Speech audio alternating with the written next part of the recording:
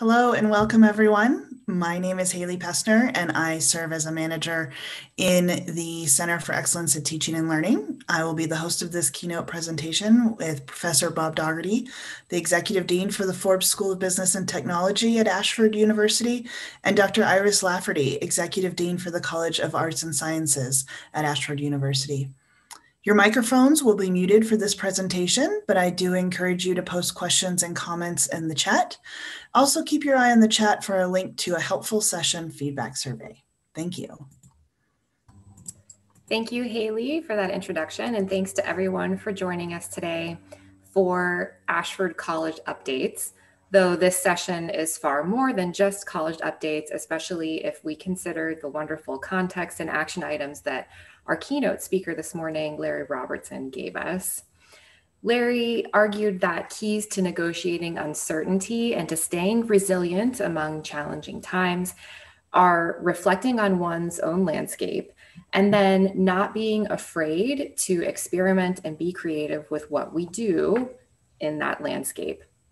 In their talk, our esteemed deans today will share their perspectives on our institutions and our faculty's current landscape and their vision for where we're going to go in the future. So without further ado, I'm going to turn it over to Bob and Iris, and thank you.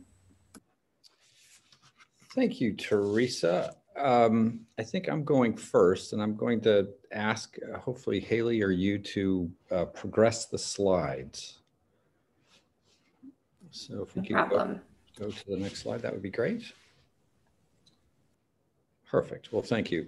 Well, thank you, everybody. Good afternoon. I'm excited to be here. I intend to talk a fair amount about the business school during the Q&A portion of the presentation, but wanted to just spend a quick 8 to 10 minutes on my view of higher education and the state of the industry, if you will. And I'm using The Boy Who Cried Wolf, which is a fable which we all know, as a metaphor for a couple of points that I'd like to make. So as I think we all appreciate, the tale concerns a shepherd boy who repeatedly tricks his nearby villagers into thinking that a wolf is attacking the flock. And after repeated false alarms, and when a wolf finally does appear, the boy calls for help. And the villagers, of course, don't believe him, and the flock is eaten. In later versions, in English translated versions, the boy actually gets eaten as well, which I think Quentin Tarantino would approve. But if we could move to the next slide. So how does this relate to higher education? In 2011, Harvard Business School professor Clay Christensen alarmed the academy, and he made this bold statement, which I'm sure everybody has seen. 50% of the 4,000 colleges and universities in the US will be bankrupt in 10 to 15 years. Next slide, please. In 2017, he sounded the alarm again and doubled down on his prediction. He said, "I bet that it takes 9 years rather than 10 years. Sadly, Professor Christensen passed away earlier this year, and so I'm not sure if he meant 10 years from 2017, so 2027, or if it was 10 years from the 2011. In any event, it was still a big, bold prediction. Next slide, please. So a lot of smart people have been making forecasts about higher education. Peter Drucker, who in the world of business education is a seminal thinker and contributor, in 1997, in a Forbes interview, said that 30 years from now, big universities will be relics. He didn't think they would survive, and he thought the changes that were afoot were as impressive as when the printed book first happened. I'm going to read you just 2 quick things he said, which ring very true still to this day. From that interview, he said, "Do you realize that the cost of higher education has risen as fast as healthcare? Such totally uncontrollable expenditures without any visible improvement in either the content or the quality of education means that the system is rapidly becoming unattainable." Then he also cited technology. He said, "Already we are beginning to deliver more lectures and classes off campus via satellite or two-way video communication at a fraction of the cost. The college won't survive as a residential institution." Very interesting. As I said, a lot of smart people make forecasts. And in that book, in the lower right-hand corner of this slide, is my favorite book ever written on forecasting by a guy named Philip Tetlock and Dan Gardner. And I cannot recommend that book highly enough. So next slide, please. So the big question is, how many colleges and universities has the wolf eaten since 2011? And the answer is roughly 300. And if you really study those 300, over 2/3 of those are for-profit institutions that suffered the slings and arrows of the Obama administration and the attack on the for-profit sector. But what's interesting is if you look at the number of students enrolled in degree granting institutions, you see that the population of students from 2011 to 2021 is down just over 5%. And so in statistics, there's clearly some correlation there. It's not an R square of 1, but you can see that there is a cause and effect, that the number of students in some way predict the number of degree granting institutions.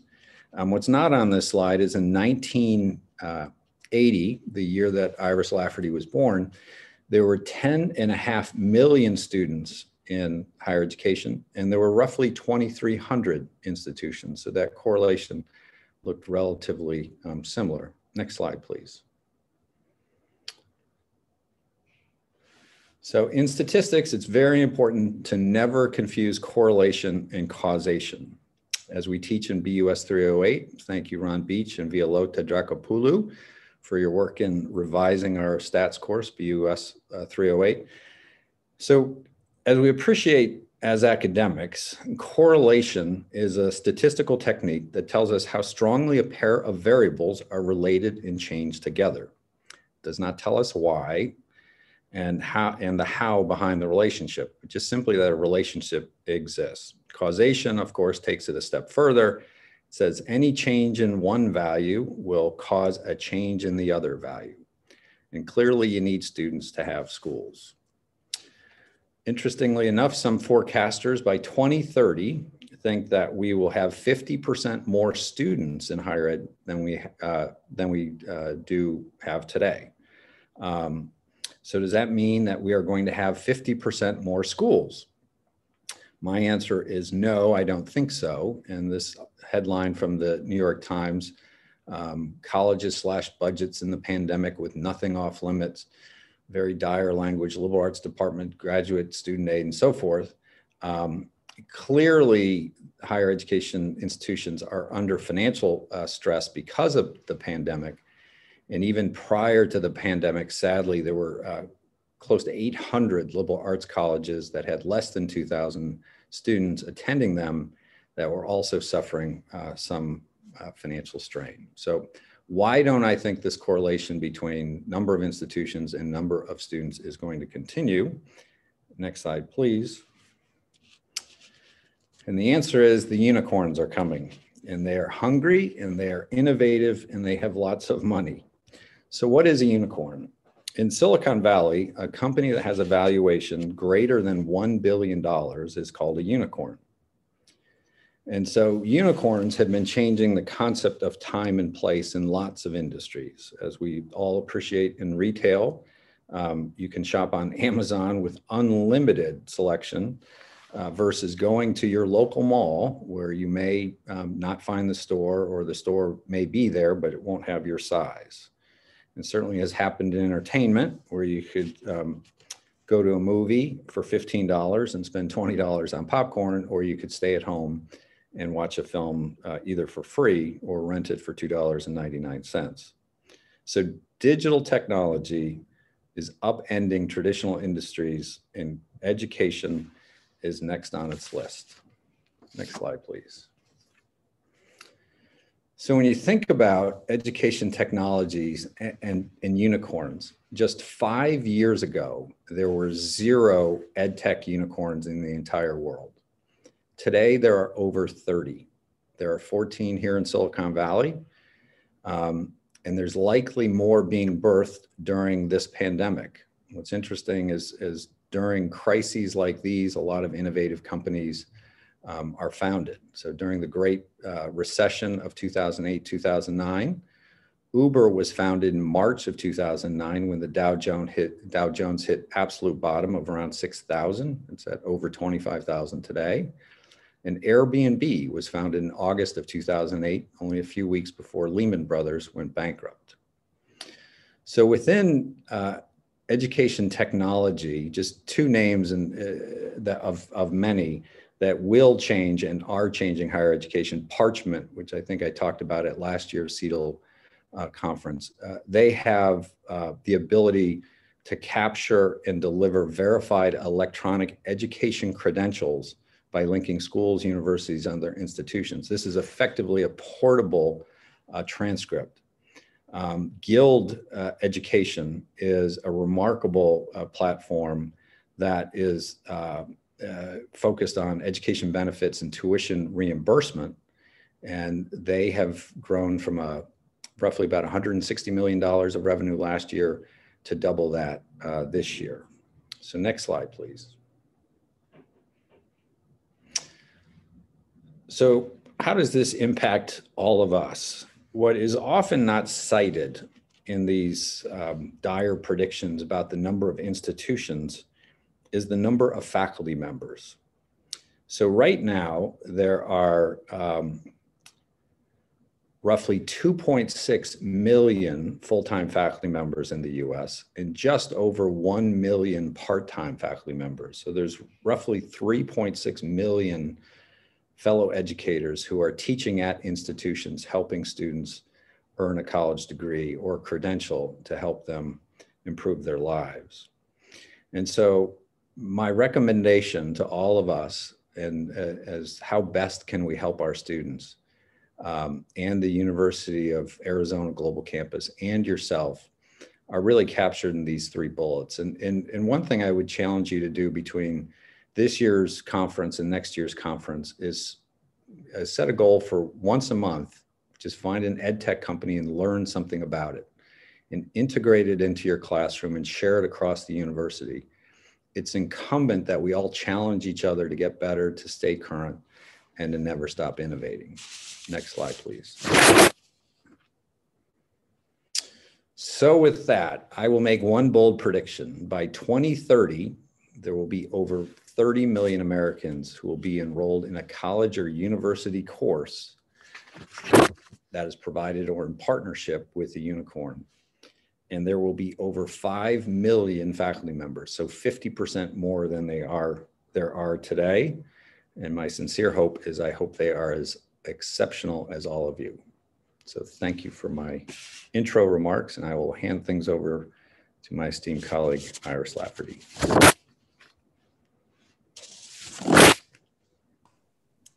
Thank you, Dean Daugherty. Thank you for those thoughts and your wise advice. I hope what I have as opening remarks here to our conversation is a present for the unicorn. And so I think we welcome them. And I'm going to start by first saying thank you. I'm really honored to have this time to share some thoughts regarding the College of Arts and Science, and grateful to be in this seat to serve as Cass's inaugural dean. And happy birthday, Cass. We're about a year old now.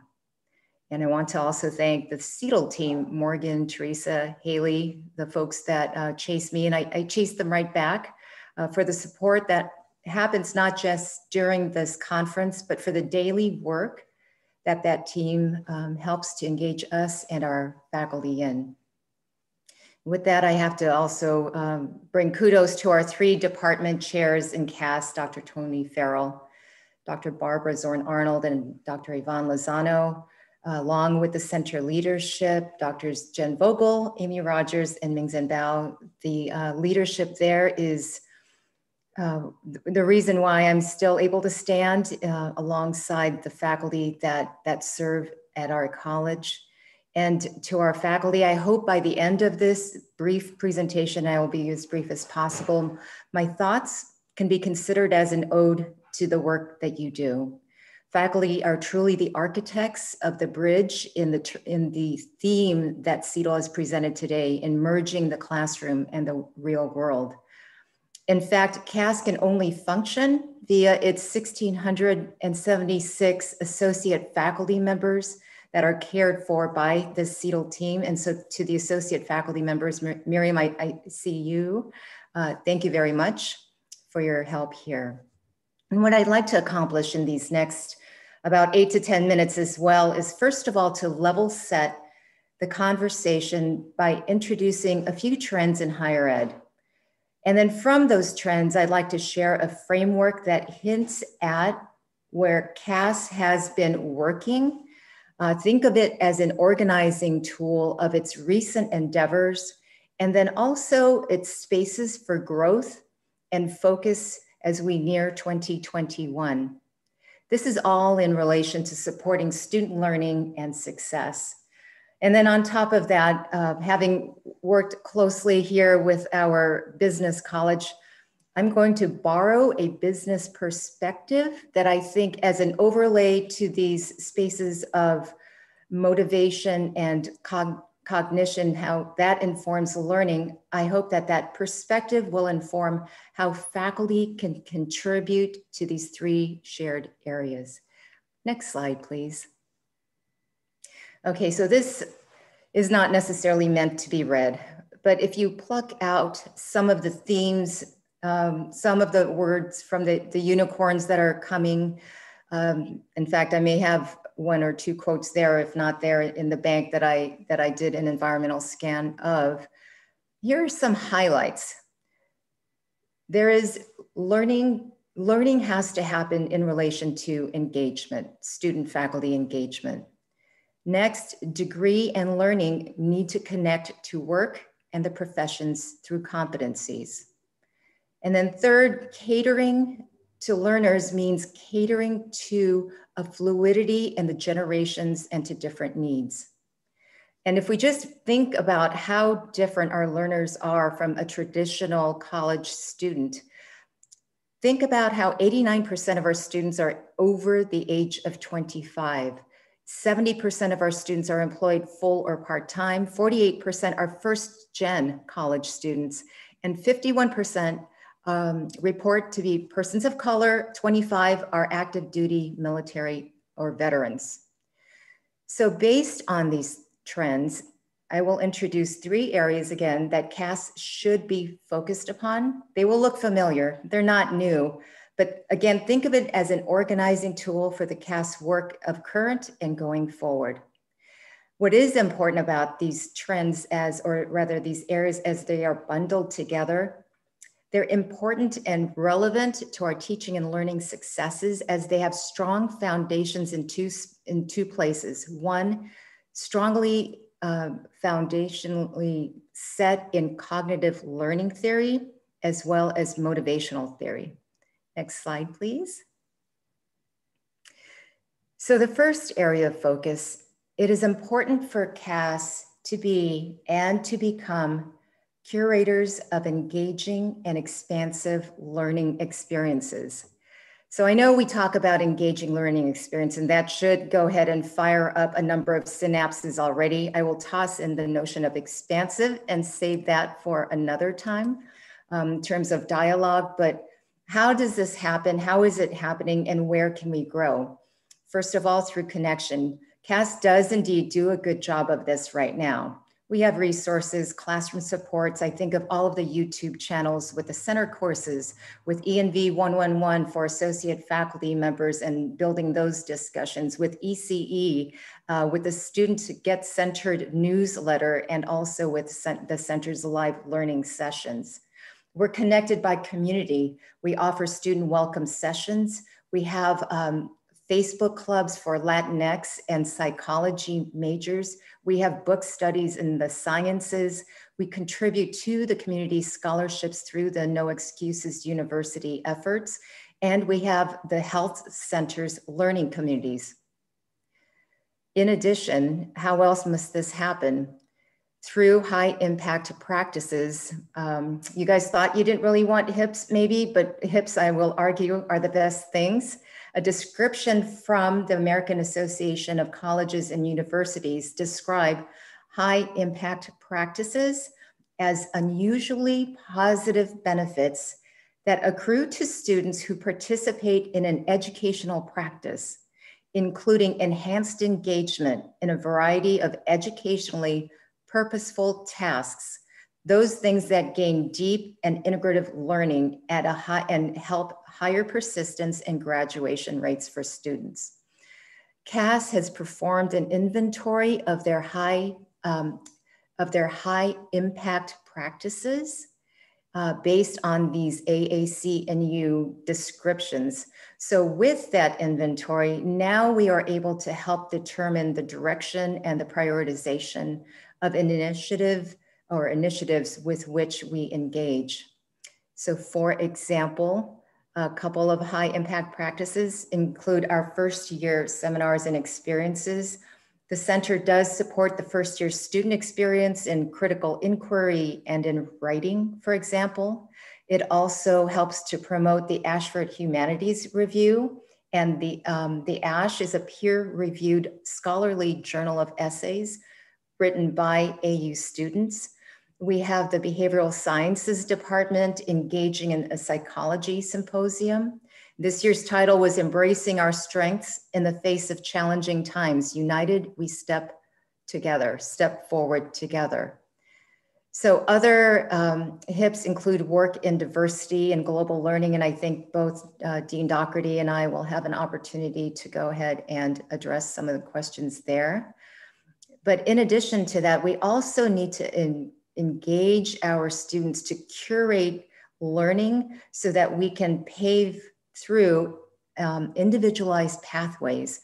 We need to be the champion of diversity, the diversity of professional experiences and goals that come to us at the College of Arts and Sciences. We also need to champion the diversity of perspectives as well.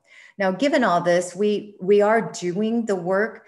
It's a place of growth is to refine the understanding of the student journey that we have. I think of the graphic that Michelle Warren had created for the PhD in Ed. I presume that that's Michelle, and I'm sure a number of other folks on that team, but I saw her work in a meeting recently. And it was this amazing graphic of how a doctoral student needed to get through certain milestones in order to hit their goal. And I think that's the closest we have, at least that I have seen, where we go beyond looking at the administrative aspects of a student journey, but we also include an understanding of institutional affinity, of the cognitive connection to the coursework, of anticipation of what is next, of belongingness and student ease, as in like mother ease, and how do we speak with the student to help promote their work. And in addition to that, another space of growth, and you will see this coming from the center, is the expansion of the first year engagement practices to go ahead and spread throughout the rest of the colleges and over the aisle to Forbes as well. Next slide, please.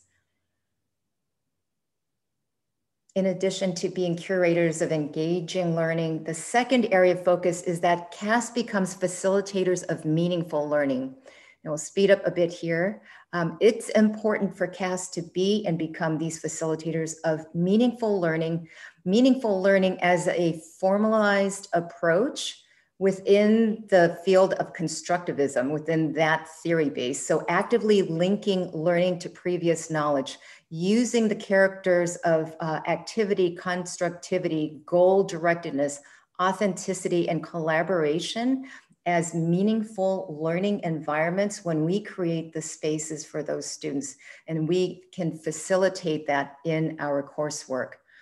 Next, learning is meaningful when it is relevant to career and professional advancement. We all know this from teaching and being with our adult learners. So here we are able to tap into our institutional strength in assessment. This framework is already here for the taking for our faculty. And but we need to carry it out through working with the ILOs and which already encompass the NACE competencies of career readiness. Sorry, skipping here.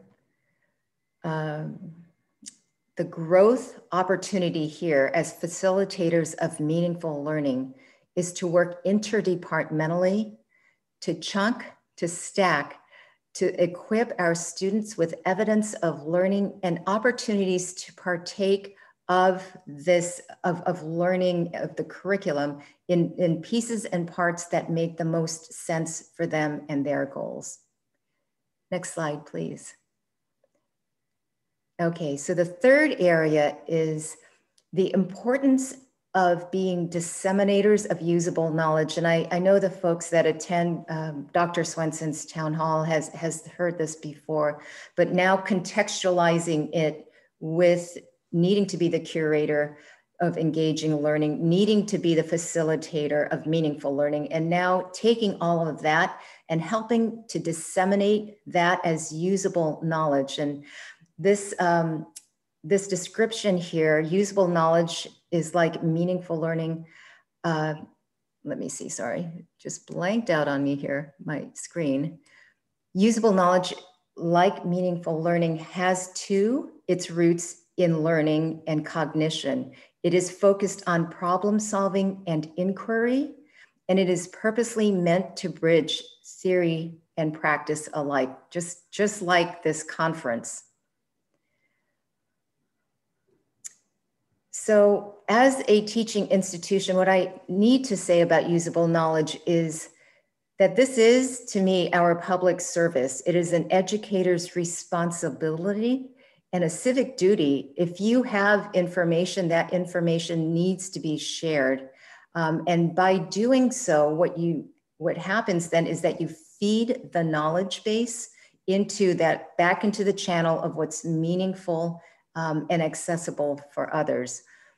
So for example, currently in CAS, I think of the blogs. John Ackerman contributed to a blog for us for Constitution Day. We have a number of creative and research-based authorships, published journals, Sherry Liu in the health department, and conference work.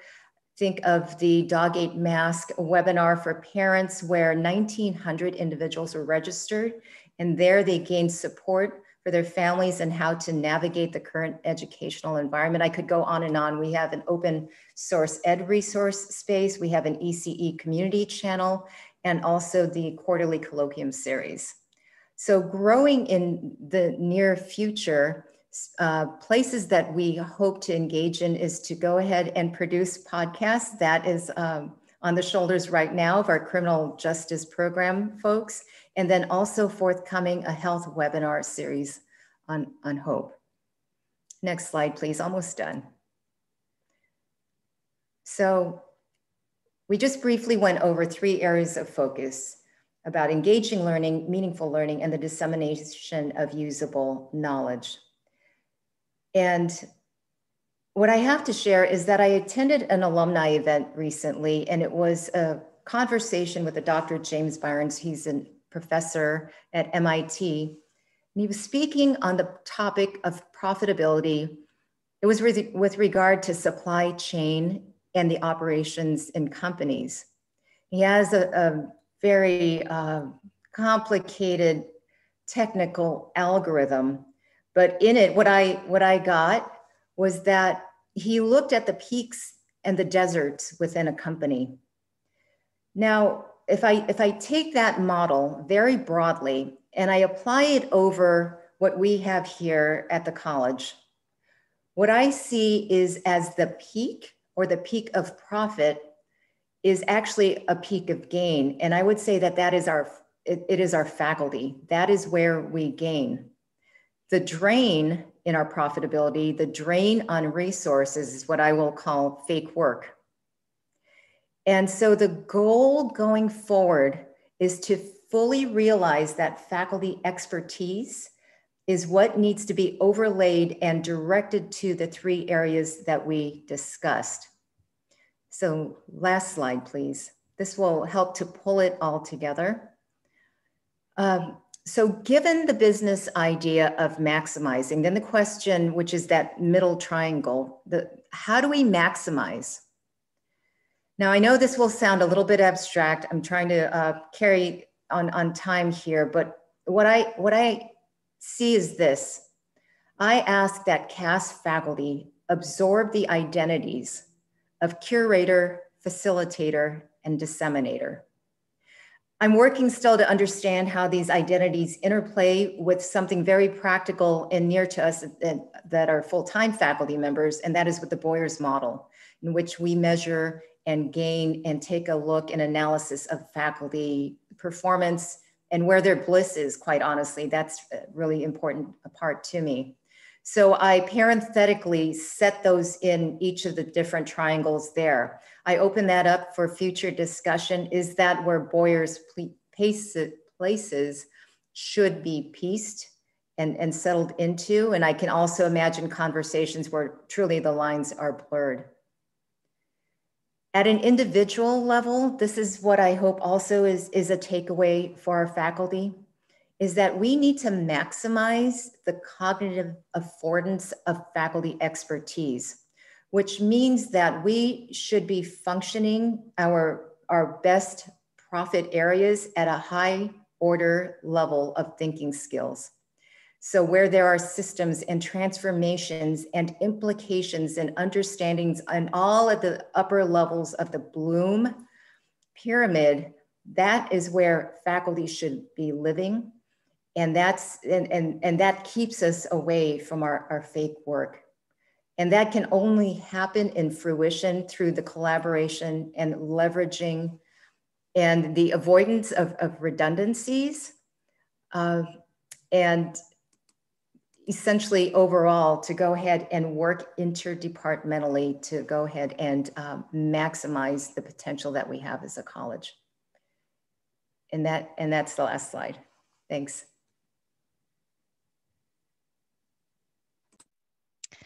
Thank you, Bob and Iris, for sharing your vision of the future of the colleges. We're going to dive into some of the points you made today with several questions, and we encourage everyone in the audience to post questions in the chat as well. As time allows, Haley and I will be able to moderate those for our speakers.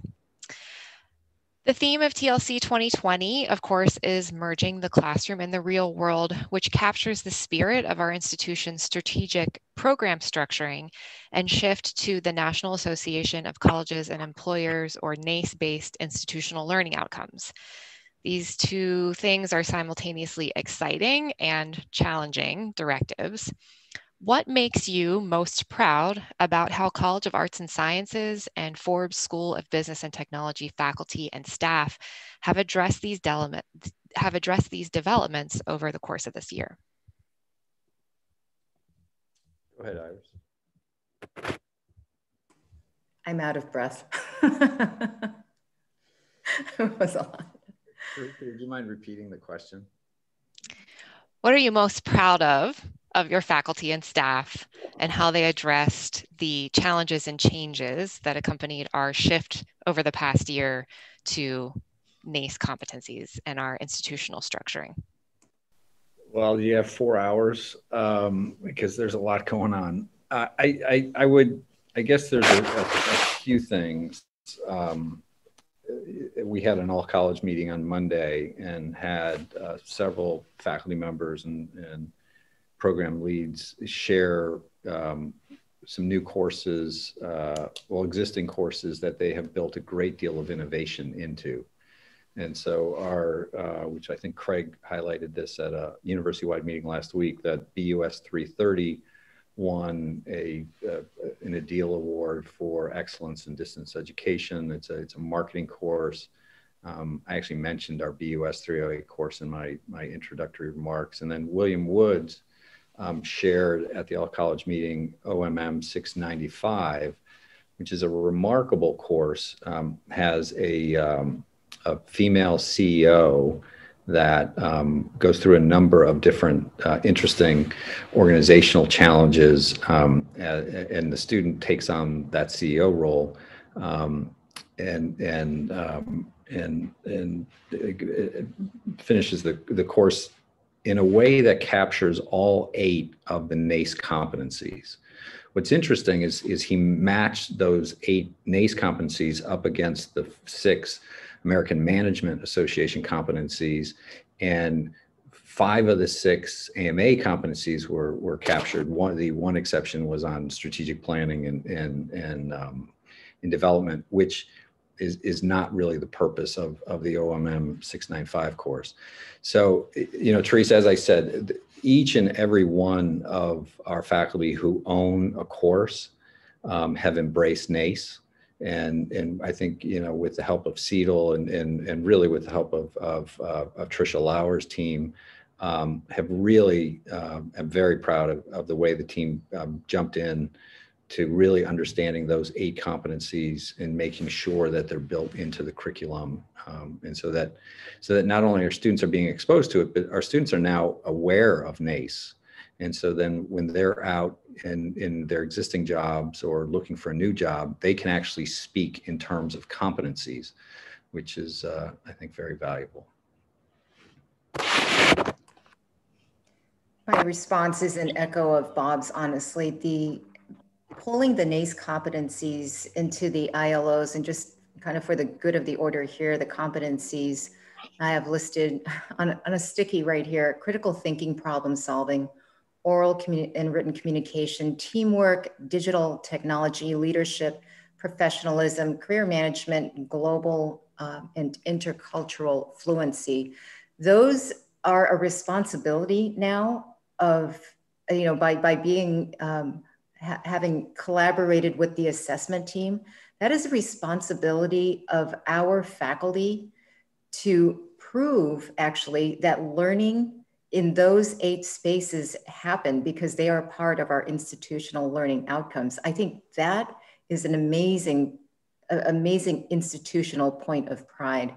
And if I had to pick, because leadership is difficult to understand, difficult to learn. You've got a billion pundits telling you how to be a leader. But leadership, you can see it resonating through a number of the programs at the colleges, and then you see it in co-curricular spaces like in the roundtables that the center hosts for honors and high achieving students. You see it in our collaborations from both colleges with the CHAMPS mentoring group. So that's one of my favorites if I had to pick one, and another point of pride.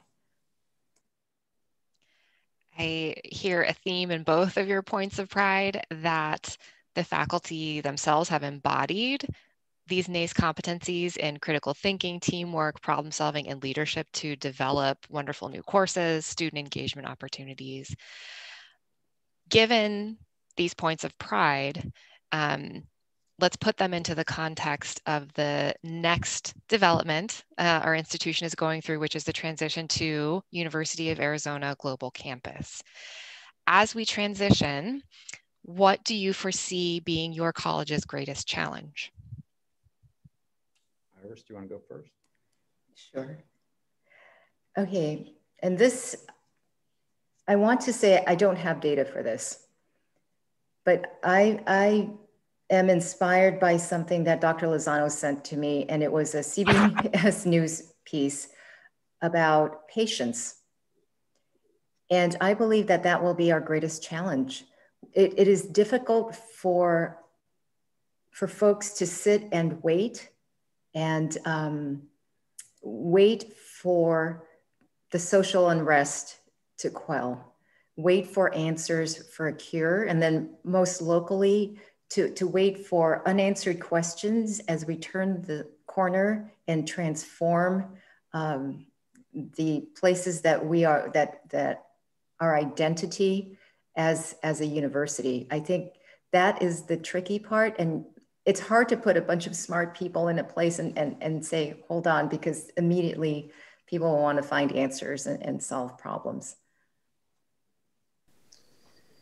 Yeah, I would say our biggest challenge, and this is, I think, across the university, is for the University of Arizona, number one, to get to know us and to really get to know us, and to embrace that we are a teaching and learning institution.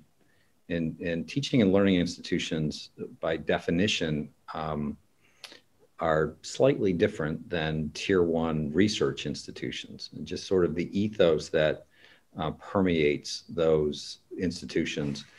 And so, for the business school, what I am very keen to have happen as fast as possible is for, our department chairs, Jorge Cardenas and Maya Zelik and Karen Ivey and Katie Theory, to develop plans for their faculty and their teams to get to know the people at the University of Arizona. I, through my business career, have been involved in a great many mergers and acquisitions. And oftentimes I use the analogy, it's like an 8th grade dance where all the boys are on one side of the room and the girls are on the other side of the room. And at some point the music has to play and we got to get to know each other. And so I very much want the Forbes School of Business and Technology to lead and to develop very quickly relationships at the UAGC and to have them get to know us, because we have remarkable faculty. We have incredible curriculum that is truly innovative. And, some of the things that Craig Swenson has shared, I know at university-wide meetings and just in our own meetings, about how the folks at Arizona are, quote unquote, blown away by our use of technology and innovation around how do we, assess learning and so forth. So I could go on and on, but hopefully that gives you some sense, Teresa. Yes, and as a follow-up sort of combo question, if our institution's challenges are, trying to face that drive to just jump in and solve problems right away, and to get another institution to understand us, what do you believe are our faculty's greatest strengths that will allow us to meet these challenges? Or what ideas or approaches would you like our faculty and staff to take as we try to meet these challenges? Do you want me to go first, Iris? Okay. Well, I think somebody put in the chat while Iris was speaking about theory plus practice equals the right formula. And I think that was on one of Iris's slides. Our greatest strengths within the business school, I know across the institution, is, and I'll just speak for the business school, is that we're academic practitioners. So we truly have people that understand the theory behind the discipline that they're teaching. So Don Fry in accounting, I would put Don Fry up against any accounting professor at any institution in the United States. I don't say that lightly, because he comes from having been, he was the CFO of a university. His career trajectory is remarkable. And we're blessed with a lot of faculty members who are at a point in their lives and their career that they want to give back. And so they come to us with 20, 30 years of real world practical experience. And that's very different than the super smart 22-year-old that goes right into a PhD program and is at 35 suddenly teaching sections of courses, and they're more interested in themselves than they are their students. And there's nothing wrong with that. We were all sort of self-centered at some point in our career, so we could move ahead. But I feel great about Ashford's faculty in terms of just being, focused on caring about the student to make sure. And there's an old cliche: as soon as the student knows that you care, they will care what you know. But until they know that you actually care about them, they don't bloody well, in most instances, bloody well care what credentials you have or what you're opining on. So. I think what I follow up on that, and this may lead to some, I may be skipping ahead here, Teresa, but I think about the perspective that our faculty should have as we go forward. And there is something called terror management theory, and that's not that's not what I'm suggesting.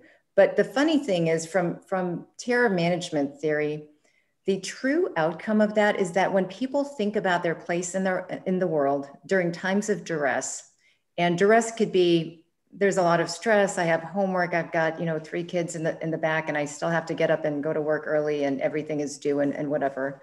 Or duress in terms of the world where it is aching, right? But what happens there is that the thoughts that emerge from that terror or the duress or that stress emerge as it manifests into instead pro-social motivation. And so what I hope that our faculty carry forward is a pro-social motivation to contribute continuously to the field, to help multiply others, and to build forward kind of that hopefulness, but hopefulness as more than a pat on the back, a hopefulness that's anchored in something concrete that folks can walk forward to their work, to their families with. I hope that helps. Both of your comments are beautiful segues into the topic of faculty professional development, because the work of both Cass and Forbes this year, in conjunction with the CEDL, on developing learning opportunities for faculty has been on showing care for students and also showing direct impact on one's field at the same time. And we've done that together through the 2020 quarterly colloquium series. So I'm hoping each of you can speak a bit more about your college's colloquia. For example, what were some of the main motivations or themes behind the presentations that faculty from your college gave? How successfully did these presentations connect discipline-specific information to instructional practice? And what do you hope to achieve from colloquia moving forward in 2021? Iris, do you want to go first? Sure. It feels a little bit like a Miss America question. I'm like, okay, let me remember all of those pieces. World peace. World peace, yes, thank you. I watched Miss Congeniality. No, I appreciate that question. The colloquium series, that was a vision carried out by CEDL, helped to come to fruition by the faculty, but it was Dr. Swenson, our president's vision. I'm recalling this, he really wanted to say, how can we bring what we know and bring it out there? What do we need to do that? And so, here it is, the colloquium series. And for Cass, the most emergent theme to me is what Gilligan in the 1970s, the psychologist, not the character on an island stranded, talked about as a care voice. But if you think of the organization as a human and the human exuding care and connectivity, we went through, to begin with, again, faculty expertise is incredible. We had our Dr. Charles Holmes leading the MPH program, the Masters in Public Health, and he came when we really needed him to talk about COVID-19.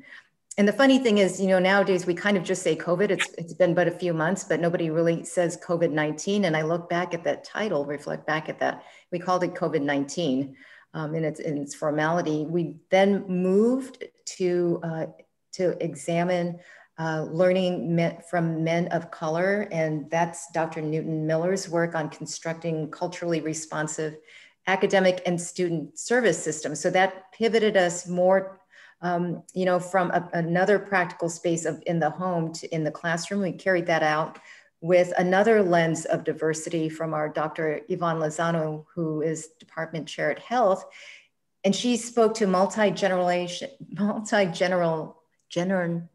I'm not going to be able to say that. Multi-generational, I got it, diversity. And something that we don't always wear as a lens, but as our diverse students continue, with us, what is it that we are not talking about? What are we presenting to them that is not honoring their space? And then we went, most recently, we have our associate faculty members speaking to motivating the online learner And next week, Dr. Catherine Sellers on an action plan for faculty and self-wellness. So kind of us in a nutshell, what we care about at CAS.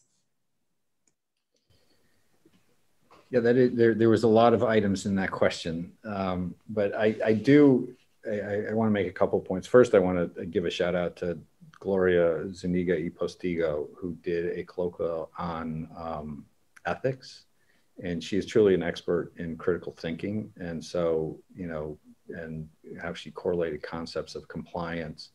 I truly encourage everybody to go back, and if you're a podcast aficionado like I am, to just load that up and you're trying to get your 10,000 steps in and listen to that. It's really terrific. You know, and I applaud CETL for enabling all of these colloquium. I would really want to challenge, and I just want to highlight also, Jim Jeremiah also did a phenomenal colloquium on leadership, and in both those topics, ethics and leadership, during this past year, maybe during these past 4 years, are subjects that I think we all appreciate, that were more widely distributed. But really challenge our faculty members to challenge us to help them get their expertise out beyond the classroom. And how do we not only share amongst, you know, the academy, within our own colleagues, among our own colleagues, which is just fantastic. One of the great reasons I'd love to work at a university is to hear from all these other smart people who are incredibly stimulating and knowledgeable, but is to take it beyond just us and our students, but more broadly across society. And I know that's Craig Swenson's vision as well. So. In the realm of taking expertise, you know, beyond the classroom, bringing it to students, colleagues, staff, and our wider communities, of course, we have to consider the public health, social, and cultural upheaval that we've been experiencing through this past year. This highlights the continued need for diversity, equity, inclusion, or DEI development among our faculty, staff, and students. And so I'm hoping you each can share about your college's goals for championing DEI-related work in this next year. Teresa, if I may, and also thank you, Teresa, is part of the Change Advisory Group that is, you know, that Dr. Swenson leads. And I want to say that the DEI work cannot be owned necessarily by just the college, because it needs to be pervasive across academics and across all aspects of the university. And if I may, I'd like to share a little bit of the work that CAG, the Change Advisory Group, has done. And one is they have taken the threat of whatever has been plaguing us as a social injustice and unjust space, and provided us a place to gather, to converse, to listen to a panel, and then to come back and discuss with more personal relevance what that means to us. And that is the Turn the Tide conversation. So that's one thing that I think is a winning aspect of how we've worked to do diversity, equity, and inclusion. Secondly, the CAG group has pushed out a message of hope. And while it seems, you know, at some level you could say that those are words, what does it mean? That message of hope was a heartfelt statement to be applicable to what pangs our students, our faculty, our associate faculty, our institution was feeling. It was a pull toward positivism in regard for another human. And upcoming, we also have the diversity and equity and inclusion statement that's being looked at the executive level. So those seem small, but it is in the forefront of our minds, we have a space to talk about equity and inclusion. The more concrete piece that our teams will probably see is the development of the equity rubric. And that is from the respective hands of John Bathke from Forbes. And I'm gonna miss some people, I'm gonna be so sorry. I wanna say Don Fry from Forbes as well. Michelle over at Majors at Cass. And we have an associate faculty member, somebody, I believe Miriam. So sorry, I didn't write everybody's names down. But also, I mean, these are the folks, and Yolanda Harper have led to develop a rubric that will be applied to each and every program, and it will serve as a lens for inclusion. And I think that is the nice concrete work that we can all look forward to and be proud of. And I know there are other pieces of work that happen in a more grassroots way across the institution and in different departments. Yeah, I would echo all that Iris has just shared, because it's really been a cross-college exercise. The whole DEI approach to things, which I'm very proud of that. It's a remarkable time, as we all appreciate, in our history. And Melinda Gates oftentimes says that you hear about problems because they're urgent, but you don't hear about progress because it takes a lot of time. And this may be slightly controversial. I would say that Ashford, over the last 10 years, if you look at the composition of our faculty to where it was 10 years ago to where it is today, not perfect. My goodness, it's not perfect, but it's gotten a lot better. But and when I look at just the number of African-American women who are within school business and technology, and we don't have enough African-American women represented, just full stop. And so we need to be proactive in finding qualified candidates to help our students. And I guess talk about this at the Center for Women's Leadership tomorrow, but we have all benefited from having role models, and we need our faculty members to be role models to our students. And so I applaud Iris's leadership, because she's really answered Craig Swenson's call and has led a lot of this across both colleges. Teresa, I think one of the outcomes of all of that work is that I would consider it a responsibility. It is educational malpractice. I will go as far to say that. If we graduate students without offering them an opportunity to see the world from a broader lens from which they entered. And so that goal, that driving work is what really pumps the work on diversity, equity, and inclusion. And toward that goal, in the last couple of minutes of our time today, would each of you like to share any examples of programmatic updates or innovative initiatives that are going on in your colleges this year? Iris, you can go first. I will jump in then. Okay, go ahead. And I want to give two shout outs to two people. One is Michael Hayden, and within our Department of Tech Studies. Michael came into our university with a real boldness to impact change. And I wish every one of our new faculty members came in with the same desire and just ability to create an esprit de corps. And so he helped introduce the new aviation knowledge management program. He has done a number of different things. He just co-chaired our Thought Leader Summit, and he led our Youth Thought Leader Summit. And then I want to give a special shout out to Leah Westerman, who continues within our Masters of Human Resource and BA in HR Management.